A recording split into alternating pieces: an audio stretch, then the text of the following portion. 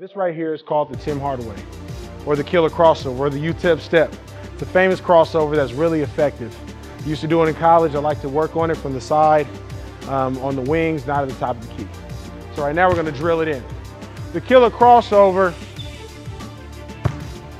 was always done by Tim Hardaway as he threatens blowing by his defender with a strong scissor.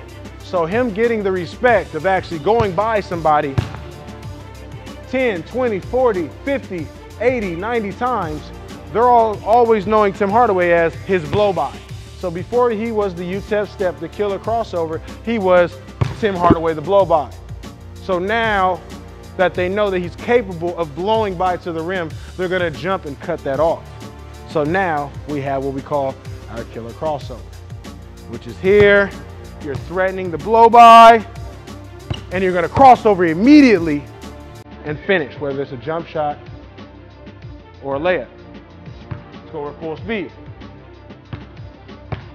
Going down the court about 70%, and our move is gonna go at 110. Going at 70, make sure you're nice and low over top.